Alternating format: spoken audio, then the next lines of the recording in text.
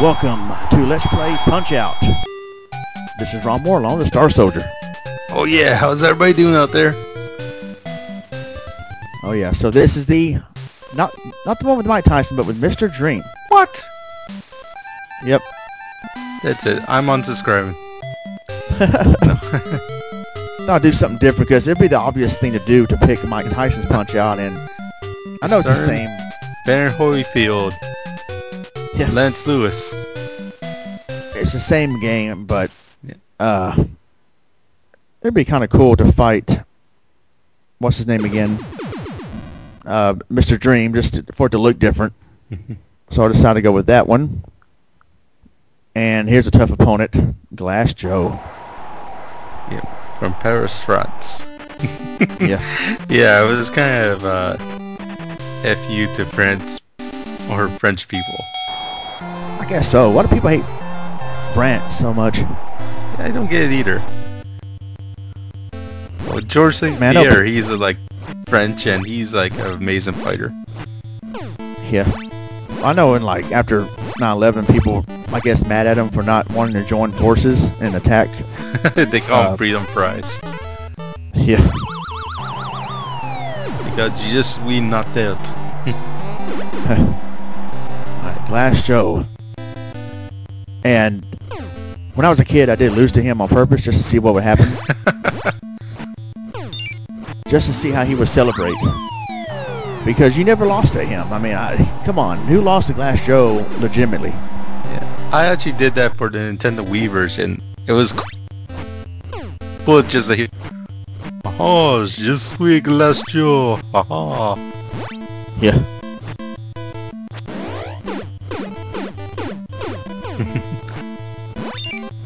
So as We Guy beats up Jeff. Could be it right here. Yep. Is he actually that small?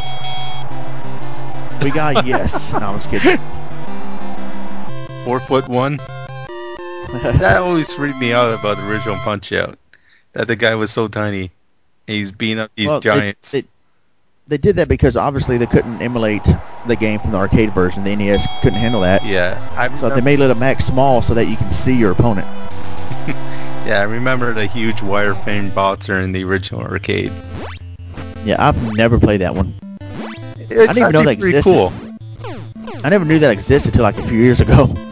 Yeah, this one plays better, but you know the graphics in the arcade original were so much. You can actually see the characters, you know, in mode 7. You had 2 screens to work with. It was awesome, and you had characters like Glass Joe, you know, Bad Bull, and Pasta Pizza in it. Wait, was it Bad Bull or Bald Bull? Or Bald Bull, yeah.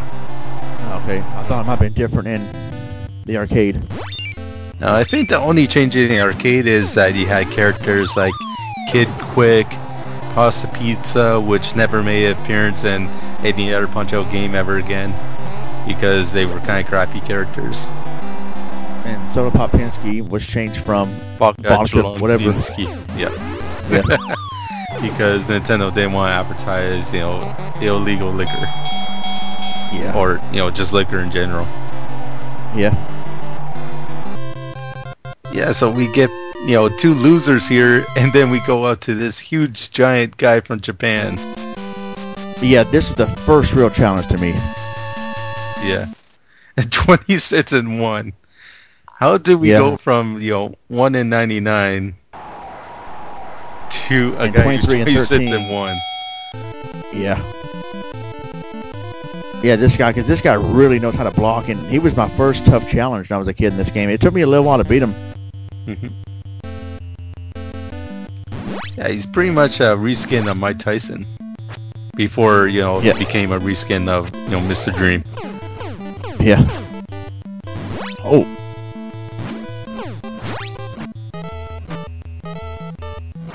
Oh! I did work with someone a long time ago that looked just like him. Well, not the face, but just the hair and the head. And the eyebrows? That's how my friend Sounds like Piston Honda from Punch-Out! Then we start laughing. Was he Japanese? No, he's Hispanic. Oh, okay.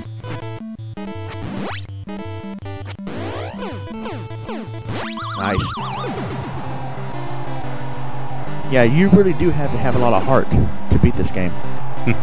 Yeah, that's another change from the arcade one, is that they actually add hearts in this version. Ah. And before, if you wanted to raise up your, uppercut meter, you had to raise a bar at the bottom instead of getting like perfect counters. Ah, okay. He has big feet.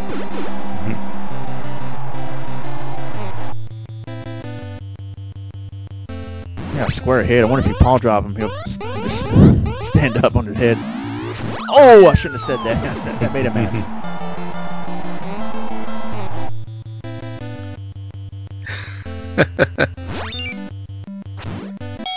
Oh. Yeah, it's nice of him, to raise his eyebrows before he throws a punch. And Matt there looks kind of drunk. Yeah. As Carl Winslow gives him some advice. You notice that it rings twice. I think in Mike Tyson's Punch-Out, the bell rings once. Yeah, maybe. Seems like nobody cares about that. Only I would notice something like that. As we guys said in the first time we tried to do this commentary, it's the little things. And yeah, this is like our second take in doing this. The audio quality was messed up, and we guy and Jeff could not be back to do commentary, so it's just me and Starsoldier instead. Sorry but about you'll that, see them in part 3. Huh? Sorry about that, everybody.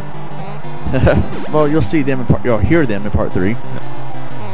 He's already got the first 3 commentaries recorded here. Come on, this is actually E Honda's cousin, from what I understand. Not really. Yeah, and they all drive Honda cars. Yeah. Yeah, in the Wii version, he was named Hondo instead of Honda. I think, the car company, was kind of mad at Nintendo for doing that. So you gotta change that. Oh. That's stupid. Yeah. I would be flattered if I was Honda. Okay, so Little Magware's is pink from... I always thought that was mean. Here's this girl jogging behind Doc Lewis, and he's riding a bike. Yeah. I always thought it was a girl. I didn't know that was actually Little Matt there in the pink jogging suit. Wait, so you thought, well, who's this random girl that's jogging with Doc Lewis? Yeah. With 2 frames of animation. Yeah. His Little Mac wears the pink suit, I guess that Schaefer had in the Predator video game for NES. No, I don't know. But that is the end of part 1, the minor circuit.